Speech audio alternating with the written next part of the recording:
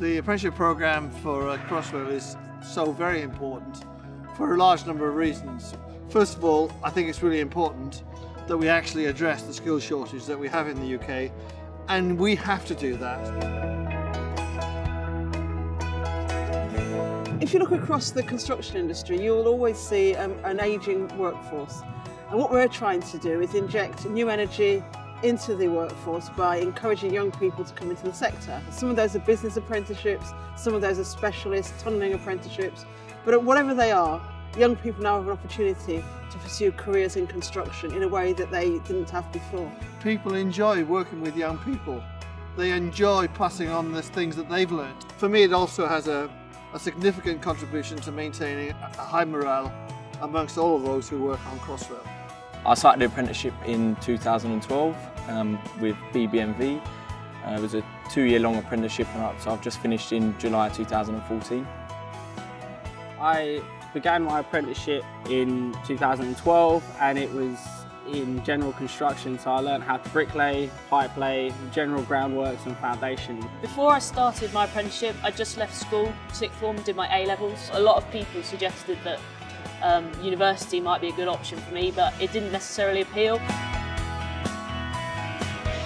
Before Crossrail, I worked as an estate agent in South East London.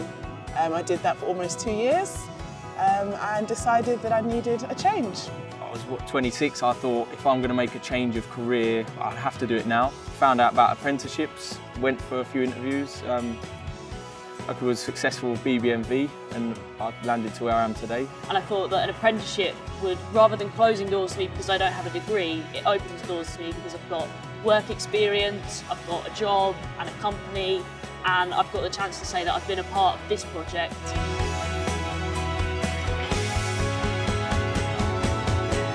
I came from an apprentice background, so I started at 16, so I'm much more into pushing the fact that they're gaining experience as well as gaining the qualifications at the same time. So they go off to college and learn things, and then they come back to work and put that learning into practice on site. The people I work with gave me that opportunity to learn and experience what working on a construction site is like. My responsibilities have changed quite a lot because I've gained a huge amount of experience from day zero, where I knew nothing, to this point, so I get a lot more responsibility and I'm trusted to do a lot more things. The key to us is that we actually nurture that over the 12 weeks that Rebecca's on site, rather than just parking them away somewhere. We need to actually expose them to what they're going to be doing in the future. If you're looking to do an apprenticeship, I'd definitely recommend it. I think it's a great way to get work-based experience and support, really. You get a lot of support from your company when you get taken on. One of my friends just started an apprenticeship which I convinced him to do, and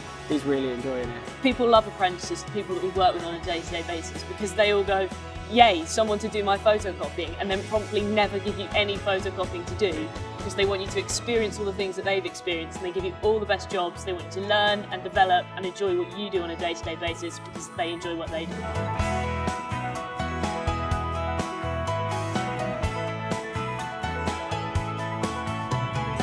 What excites me about the experience is where it can take me in the future as well, whether it continues in London, nationally or even internationally.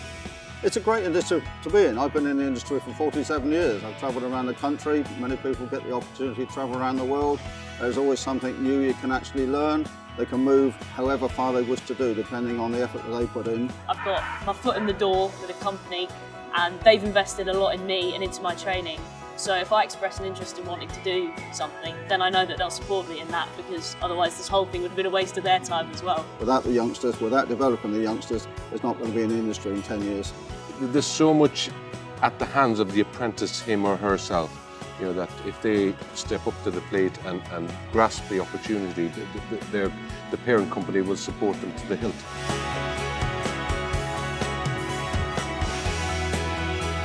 We've overachieved on our target of 400, and at the moment we have approximately 450 apprentices. Well, we're just going to keep going. We're just going to keep going and get as many as we possibly can get.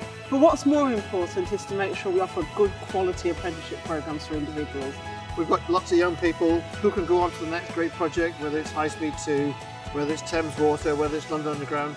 there are lots and lots of opportunities for people to go on and develop their skills. What I would say to anyone considering an apprenticeship is find the apprenticeship programme that's right for you. There's a whole range of them out there. Think about how it can take your career in all different sorts of directions, and think about the people that you will be working with. Great teams like the teams here on Crossrail.